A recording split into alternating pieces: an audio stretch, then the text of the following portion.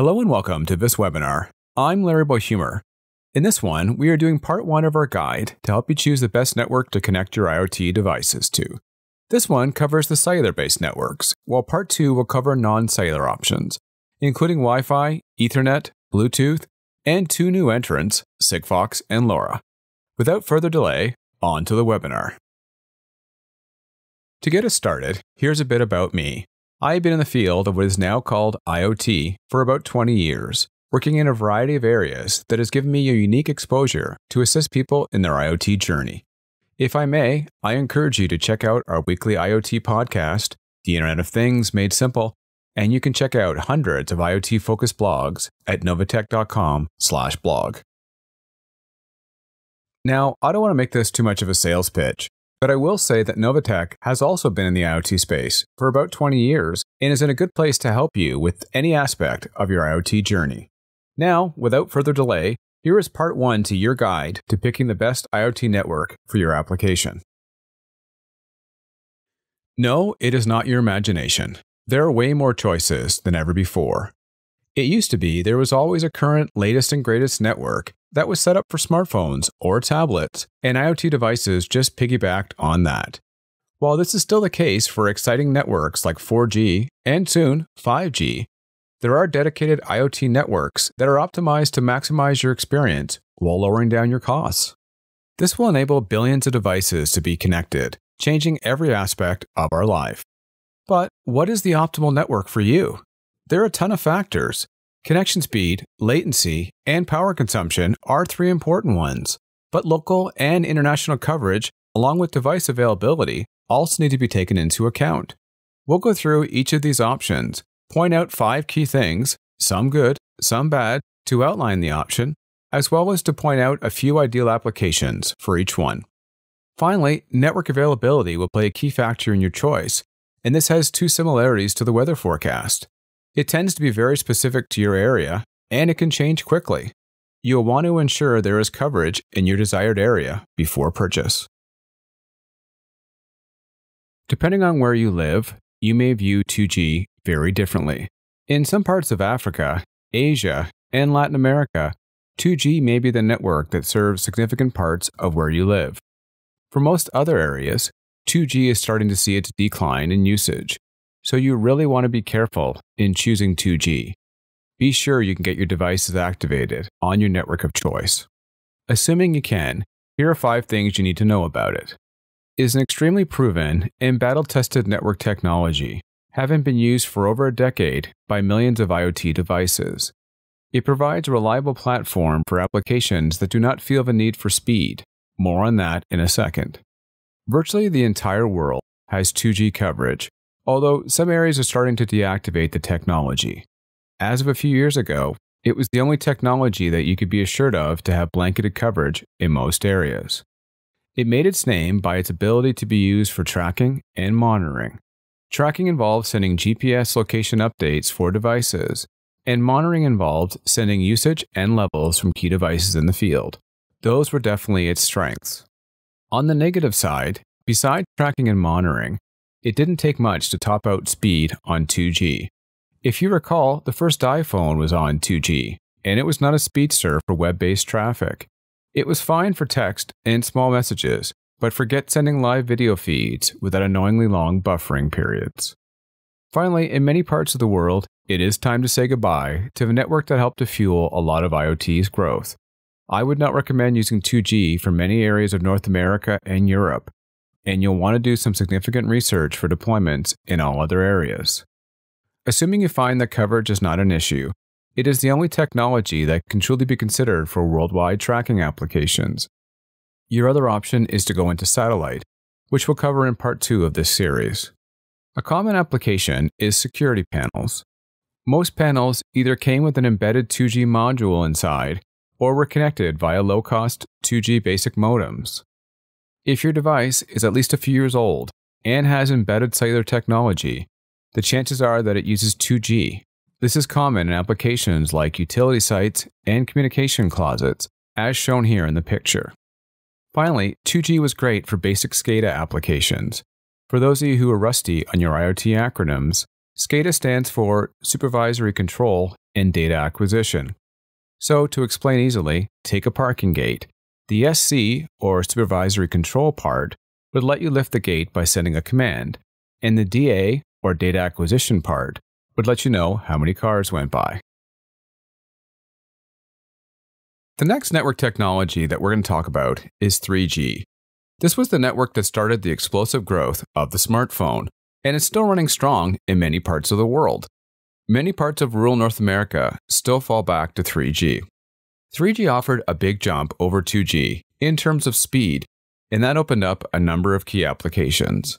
It also lowered down the latency, making it more applicable for applications that were sensitive to it. It's not 5G speeds, but it's pretty quick for most applications. Like 2G, it has a pretty extensive worldwide footprint. Virtually all industrialized countries are blanketed in 3G coverage, and many second and third world nations have at least urban centers covered with 3G. One interesting development of 3G was how it introduced MMS, or multimedia messaging. So thank it for the craze of watching YouTube clips sent by your friends. While it offered a great platform for many IoT applications, it did use a significant amount more power than 2G devices, meaning that it was not optimized for battery-based deployments. It is not a full-blown power hog, but you may wish to consider this if power usage needs to be at a minimum.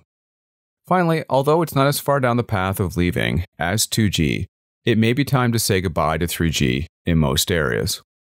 It is becoming increasingly difficult to load a net new 3G device onto carriers in North America, so be sure to do your research before choosing 3G. Assuming coverage and network availability is not an issue, one application that it was always great for was digital signage. The nature of a digital sign is that it's mostly a monitoring application, monitoring for things like burnt light bulbs, and only in the off hours is new material sent. 3G was optimal for this. If you are in North America, Cat 1 may also be a great alternative, which we'll cover in a few slides. Basic field force automation sounds complex, but it's really not. It combines GPS tracking to locate your work vehicles, as well as allowing your team to look up work orders, bring down safety documents and blueprints, and to alert if there's an issue. Because of its widespread coverage, and the fact that it could fall back to 2G in most cases, it still may be a great choice. Utility monitoring was often done using 2G, and in many cases, this was sufficient. However, some of the applications have requirements to send down quick updates and commands, and 3G's lower latency was preferred. Out-of-band management is a very underutilized application. Many IT teams want to move the management of their key routers away from being done locally in the event of a break-in. For years, POTS dial-in lines were used, but many have been replaced with cellular gateways. 3G offered enough speed to be used for that application, as well as to provide a viable backup in the event that the mainline became unavailable. 3G has had a great life, but is now starting the gradual slide towards obsolescence in many areas of the world, so be sure to do your homework before choosing it. The first of the two speedster networks that we're going to cover, 4G, is blazingly fast. It offers an incredible platform to use for a variety of applications and is currently the fastest network available commercially today. If your deployment is happening in 2019 and you have speed as your main factor, this is where you need to look. So, how fast is it? Just watch all the kids downloading YouTube videos on the bus to see that it's sufficient to replace a high-speed connection for most applications. It is great at video, such as video conferencing, as it has a fairly low level of latency, one that is much better than 3G. As it is the network that carries a push for their smartphones for the past few years, there has been a lot of work to be done to make sure it works well while mobile. Its speeds in a mobile environment, as well as its stability, is very impressive. 4G's performance is one of the reasons why you need to reach for your power cord on your iPhone or Android device more often, as its performance comes at a cost of using more power. Many IoT applications are more power conscious, making 4G a bad choice. The other main issue with 4G is cost. If you're putting a 4G module into a $1,000 smartphone, the cost of the module is not prohibitive. However, if you're building a tracking device, its cost premium over other technologies was not justified, especially since you didn't benefit from the extra speed. In terms of applications, public safety agencies loved 4G.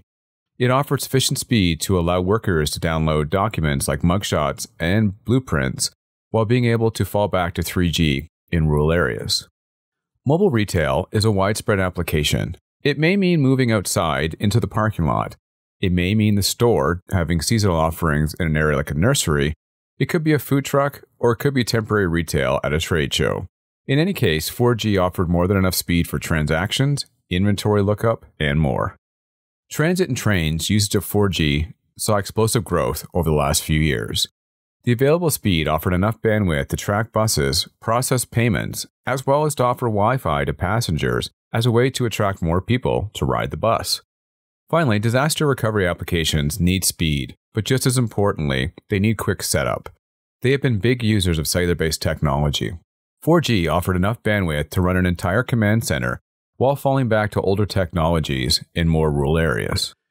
In short, 4G is the current speed leader, and until the next generation makes its long-anticipated debut, it has a very long life ahead of it, and is a great choice for those looking for a lot of speed. If you truly feel the need to go supersonic, however, check out the next choice. And here it is, 5G. Welcome to the bullet train of cellular technologies.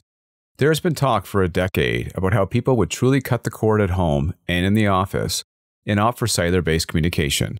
That was kind of tough to do in the past, but 5G will make it a reality for millions. To start, I'm running out of adjectives to describe its speed. I'm now just calling it stupid fast, but for a reason. Its initial launch speed will be faster than most people have at their home and office, so that's what makes it appealing. However, its ability to grow to hundreds of times faster than 4G begs a question: who needs that? That's why I'm calling it stupid fast, as it is so fast that I don't think anyone needs that speed for a long time. The other main gain over 4G is its lower latency. Applications like mobile surgery are a distinct possibility, as the latency is as close to real time as we've ever seen in a wireless network. It is so fast, it will truly eliminate buffering in most video applications. The final benefit is capacity.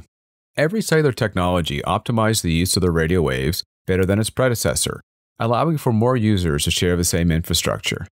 5G takes that to the next level, allowing for up to 1 million users per square mile, which is staggering. Okay, sounds perfect, right? Well, not quite. This performance comes at a cost in a couple of ways. Its components are multiple times more than any other network, making it difficult to justify for most IoT applications. It is also very heavy in the power usage department, making it the gas guzzler of cellular technologies. Still, smartphone manufacturers are racing to get out 5G phones in 2019, but you should not rush to buy one. Most areas will not see optimized 5G coverage in 2019. So if you're buying a 5G phone this year, you'll spend an awful lot of time on 4G networks. So assuming you have coverage and are willing to pay for the premium that 5G brings, what application will benefit from 5G's incredible capabilities? The first is autonomous cars. The average self-driving car will transmit up to 1,000 times what the average person does in a year, and much of its traffic is time-sensitive. It will use all the capabilities of 5G wherever it's available. As mentioned, most expect that 5G will cause a lot of homeowners and business owners to cut their wired connection. This means if you are building a business or residential landline replacement product, like a gateway, 5G needs to be on your radar. Okay, I think I would still prefer to have a surgeon look over me when they operate, like in this picture. However, if you are remote and getting to a hospital is not a viable option, 5G offers a platform to make mobile surgery and real-time healthcare a true possibility for the first time. Finally, 5G will change the entertainment space dramatically. Its speeds, capacity, and lower latency will accelerate the growth of technologies like AR and VR, and will allow for real-time interactive games like Fortnite to be played in virtual real-time anywhere you want, thanks to its real-time nature. Cat 1 is the first IoT-focused network that we're going to talk about. It is kind of the Goldilocks of IoT networks. It offers a decent level of data speed, enough for not only tracking applications, but to transfer a significant amount of data when needed. However, it offers a low enough level of power consumption to make it a viable option for many mobile-based applications. It is also the slowest network that fully supports two-way voice communications. Still, it doesn't get the respect it deserves, as many opt for speed demons like 4G or 5G, or lower capacity options that we're going to cover shortly, like Cat-M. This is a shame. This is a consideration that most people should look at. As mentioned, it's ideal for two-way voice communication, like in the case of intercoms and alarm systems. For the vast majority of IoT applications, it offers plenty of throughput speed. This makes it an ideal balance for those applications that want to maximize battery life, but still feel the need to push down quick updates.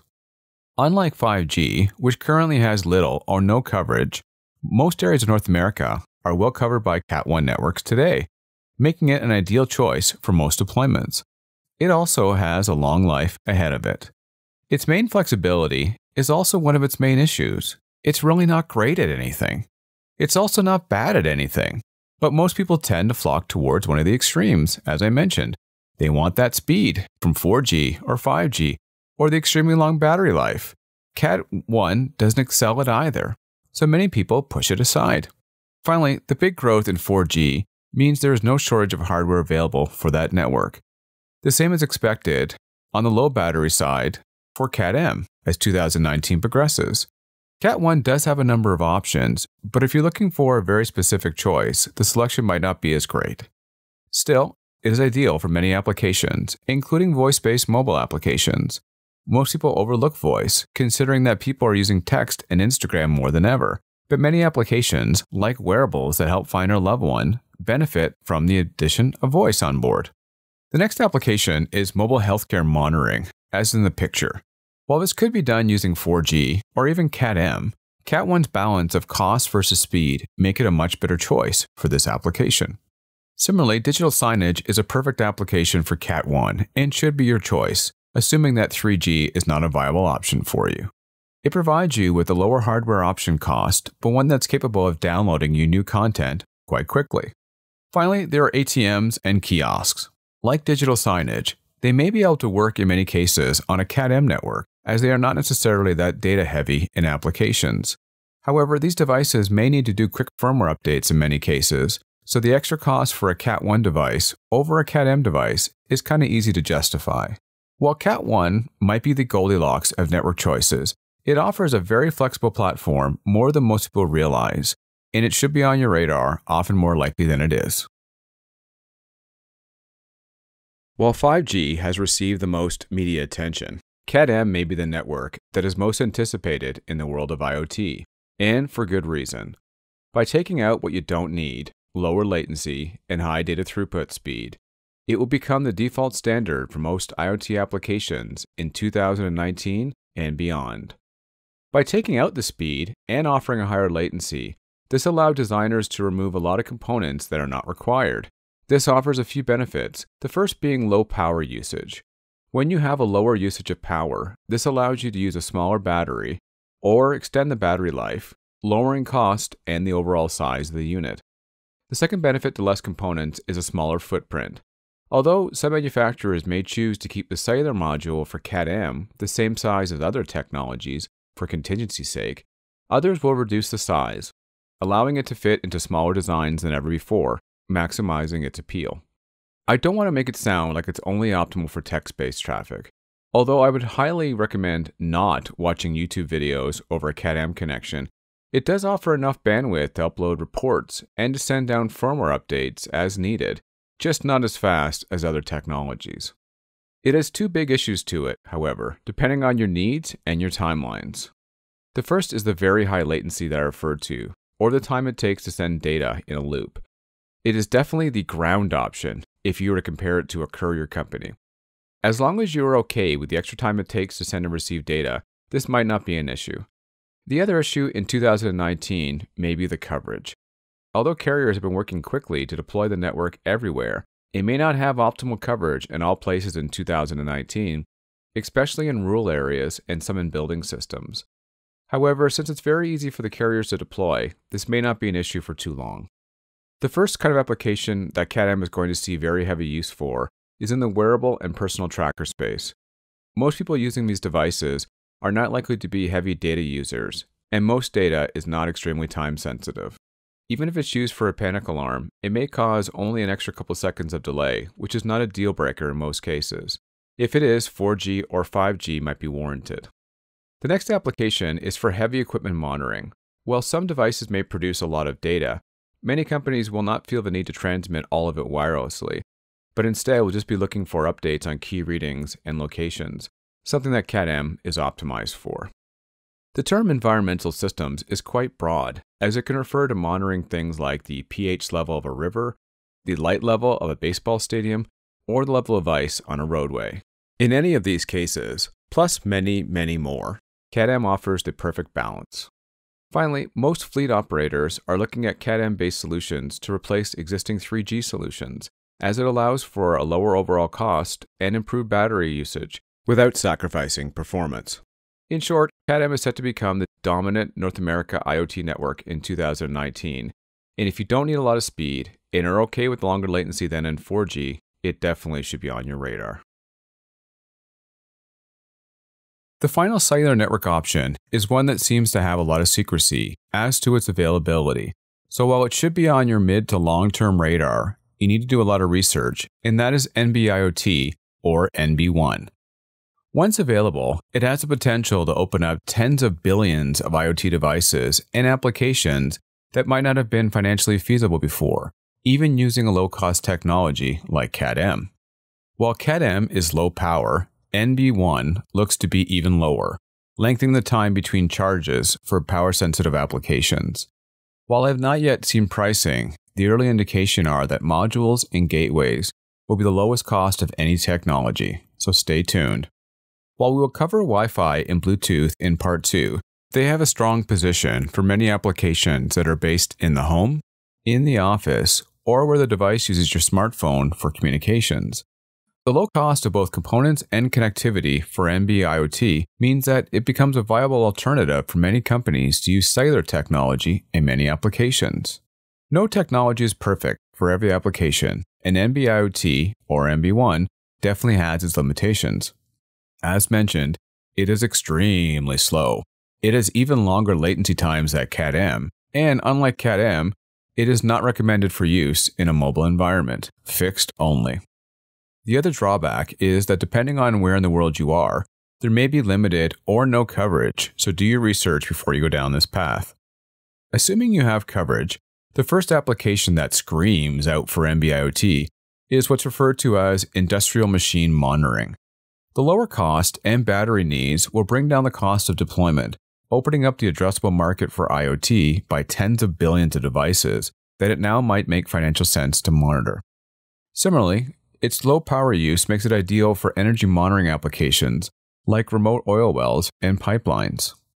Many devices that companies want to monitor do not have power, like fencing at a construction site, where a company might want to know if it's moved. The low cost of a battery-operated device in the past using cellular was way too high to make financial sense, but this will change with NB-IoT in most cases. Finally, companies often wanted to monitor a single variable at a location, like the temperature of a key storage space. Installing a gateway for a single sensor often made little sense, but it was required to bring back the information. NB-IoT allows for the use of standalone sensors, often eliminating the gateway, and opening up potentially trillions of sensors that could be monitored using cellular-based technology. Yes, I said trillions. Here are all of the networks with their approximate score on 4 key categories outlined. Do remember, the difference in some of these things may be very wide on some, and the difference may be less on others. As an example, the difference in power usage, while it may be big between 5G and NB-IoT, it's not like you need to build a nuclear power plant to power a 5G connection. However, in many applications, it is a factor in your deployment. The first consideration is data speed. You need to determine what you need for speed, not just on a day-to-day use, but what might you need during a time of heavy use, and what flexibility do you want to have in your deployment. If your plan is to one day stream live video from the site, the choice of Cat-M now would mean you have to upgrade much sooner than before. In terms of network latency, most applications are not that sensitive, meaning that if it takes a few extra seconds to send key pieces of information, it will not change the overall performance. However, this is not the case for applications like video surveillance, which may see a lot of undesired buffering on slow connections. Power use often matters by how you are powering the device. A cellular module may use the majority of power in some mobile devices, but it's not even noticeable if it's used in a high-powered device like an HVAC unit. Generally, devices powered by AC are not as power conscious, where devices powered by battery tend to put more of an emphasis on lower power use. Finally, like power use, cost may or may not be an issue, depending on the overall cost of the deployment. Some devices that use cellular connectivity cost tens of thousands of dollars, and although companies are always looking to take even the smallest bit of margin out, the cost of a module is not a huge factor in the overall price of the device.